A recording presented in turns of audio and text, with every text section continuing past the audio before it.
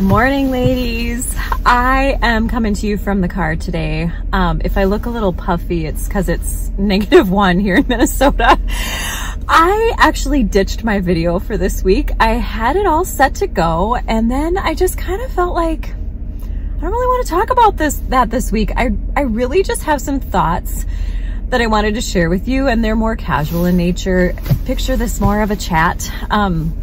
I just dropped my kids off at Homeschool Co-op, which is what I do on Thursdays. And then I usually spend some time with clients and running errands and talking to you all. But I just wanted to share some thoughts on rest and intentional rest, because we just got back from a vacation, which was so awesome. We went to South Padre Island, Texas, and we got to bring the dog. So those of you who know Ginger and our obsession with Ginger, the puppy, she joined us. I don't think my husband would have made it without her, actually. We had a wonderful time, and it was a really extended rest and a longer trip than we had ever taken. And it was something that we had planned a really long time ago. So it felt a little weird to go on vacation, as my husband is still looking for a new position. But, you know, honestly, it felt also like this oasis of rest and a gift in the middle of a really stressful season, or kind of coming out of a stressful season. So I just wanted to share a little bit about my experience of what it was like to actually try to rest in that experience. Because honestly, I was so excited for this extended time, but what I encountered actually was kind of telling. And I wondered if any of you have ever experienced this, where, you know, as I found myself not doing a lot or not doing enough, according to who, I don't know, I found myself really struggling to embrace the rest. And I actually found myself kind of feeling really guilty. And my husband and I talked about it, and he was like, I'm really struggling with doing nothing. And I was like, me too. And it brought me back to my teenage years, where I remember reading this book right when I started therapy. And I honestly don't know if I can recommend it anymore because it's been so long since I read it, but the title's very catchy. It was When I Relax, I Feel Guilty. And I kind of harkened back to that book, and I was like, you know, I think it is kind of that personality type, that type A doer personality that struggles with feeling worthy even in the midst of rest. I just wanted to share, when I was able to actually get into it, you know, we had a really lovely time, and the weather was really cold. So we ended up not doing a whole lot for the first week that we were there. We were there for just a little over a week.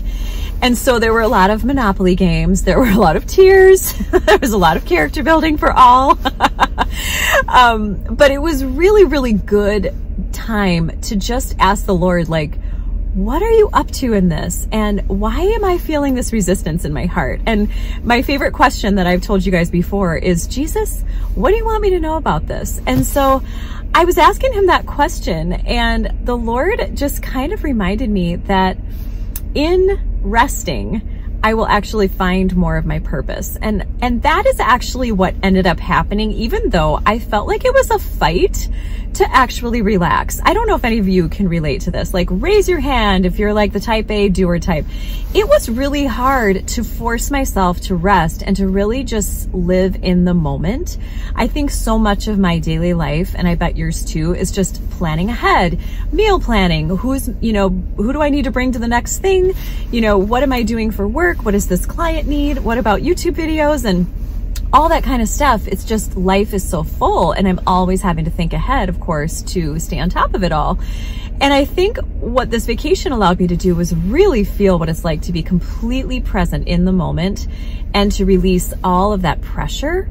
And it was just so refreshing. So as I was able to do that, I actually found, I don't know if you guys feel like you carry stress in your body, but I could actually physically feel some of the stress leaving my body. And I felt like the Lord was saying to me, hey, you guys have had a stressful 6 months. We've had various things that have come along that just felt like trials and difficulties. And I think I was really carrying that in my body. if you haven't read The Body Keeps the Score, just add that to your list. But it was so telling that I resisted it.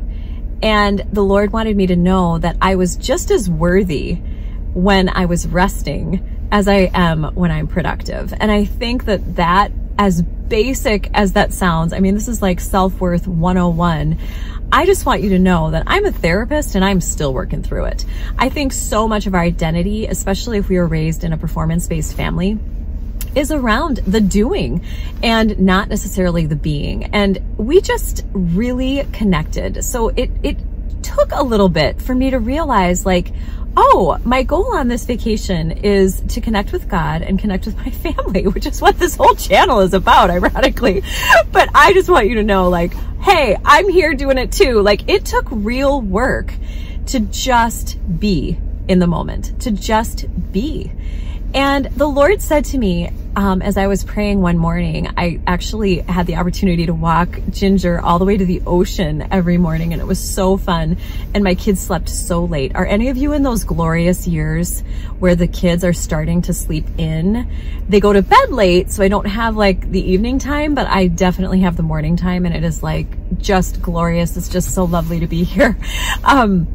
So I would walk the dog and I would listen to my Bible recap devotional, and I just realized, like, wow, just being present with God was just a gift. And then being able to just enter the day with the goal of just like, let's just see what happens. We'll just connect. The goal is connection. And that is how I would love to live every day of my life. And of course, we can't all be on vacation all the time. So the trick is, how can I keep that going, right? Like when I get home here in the midst of the busyness, how can connection remain one of my primary goals, if not the primary goal? Anyway, I just want you to know, I guess this is your takeaway for today, your little car chat with me. Just how can we embrace the truth that our self-worth has nothing to do with our productivity?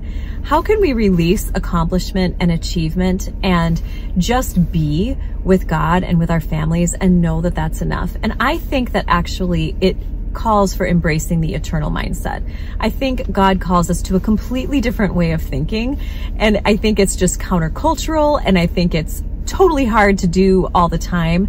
But one thing that I'm working on is having that kingdom mindset where it's like, I'm just going to look at this from God's perspective. And from God's perspective, this time of rest, it was actually a forced rest. That's what God told me it was. Kind of an oasis in a desert, because he's revitalizing us for the next thing, whatever that might be. And for us to totally embrace those oases. Is that a word? Oases? Anyone know the plural of oasis? Anyway, embrace those times of forced rest along the way, and to not fight it because of striving or insecurities about our own self-worth. We matter, and our hearts need rest. We can say these things, but to truly embrace that we have worth and value outside of what we do is the challenge, outside of how much I get done with my to-do list.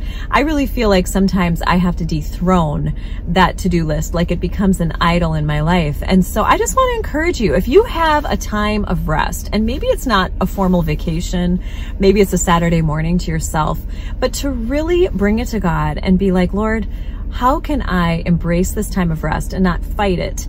You know, to know that you're bringing this to me for a season of refreshment, whether that's an hour or a day or a vacation.